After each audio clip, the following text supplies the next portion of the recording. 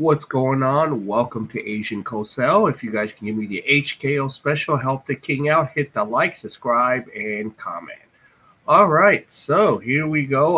Of course, Colorado played Oregon, and of course they did finally got their butts kicked 42-6. So Oregon coach blasts Colorado in a fiery pregame speech. They're fighting for clips, and we're fighting for wins. So, yep, number 10 Oregon is hosting number 19 Colorado. So, everybody wants a shot at the Colorado Buffaloes now that they're the hottest story in sports.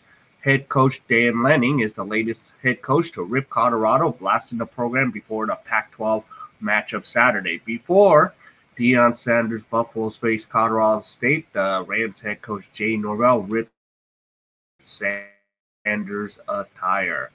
And then, of course, I take my hat and glasses off when speaking to adults, Norvell said. So, yeah. So, there they go. And that was a direct shot at Sanders, but Lanning took a shot at the entire football program in a fiery pregame speech. So, rooted in substance, not flash, rooted in substance. Today, we talk with our pads. We talk with your helmet every moment, Lanning said at the beginning of his speech that ESPN showed during the first half. Lanning also made a prediction about Colorado's Cinderella story.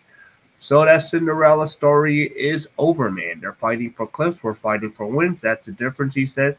The game ain't going to be played in Hollywood. It's going to be played on the grass. And here is the 30-second speech. Rooted in substance, not flash. Rooted in substance. Today, we talk with our pads. You talk with your helmet, right? Every moment. The Cinderella story is over, man. Right? They're fighting for clicks. We're fighting for wins. There's a difference. Right? There's a difference. Right? This game ain't going to be played in Hollywood. It's going to be played on the grass. Right? It's going to be played on the grass. Let's go.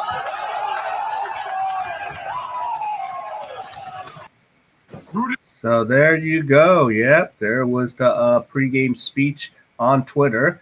The speech seems to be working because first half has been all Oregon. And Oregon scored a touchdown on all but one of his drives in the first half. His third drive included a fake punt from his own 17 line. The Buffaloes punted on each of their first four drives. Two were 3 and outs, and chants of overrated were loud and clear toward the end of the first half. So as both teams entered the locker room, Oregon led 35-0. Colorado just had 21 yards of offense in the first half, and Oregon had 378. ESPN caught up with Lanning after first, and yet he delivered another shot. I hope all those people has been watching every week are watching this week, he adding he still wasn't satisfied with what has transpired in the first 30 minutes. So both teams entered the day 3-0. Buffalo avoided an upset to the Rams last week, coming away with their 43-35 overtime victory. So, yeah. So it was, and of course, deion was, said, hey, we got our butts kicked. We, just didn't, play. And Oregon was tough. So he even said it. So, yeah. Now has, the betting odds said that Colorado would win 3 games. So he's already done that. So the question is, they play USC next week. And that's going to be a tough one because USC ain't no joke with Lincoln Riley and all them. So we're going to see how that game's going to go. But the schedule is going to get much tougher.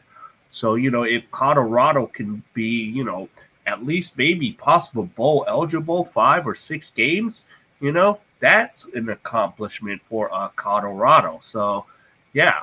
But, so far, this is a loss for Colorado, but 3-1, and it's just going to be a long season. So it's just remain to be seen what Deion's going to do. But the truth of the matter is, Oregon just pretty much put the haps on Colorado at 42-6. So, so we'll stay tuned and see what happens against USC next weekend. And yeah, that's all I got to say. So if anybody enjoyed this content, please give me the HKO special. Hit the like, subscribe, and comment. All right, I'll see you in my next video.